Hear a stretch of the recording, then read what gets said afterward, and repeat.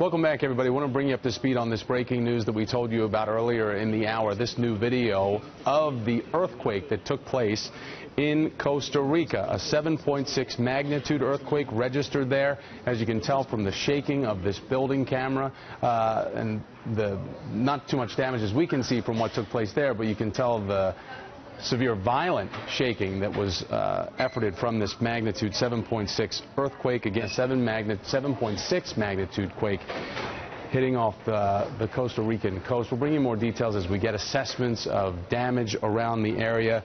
The quake hitting close to Samar. That's a coastal area along the Pacific Rim of Costa Rica.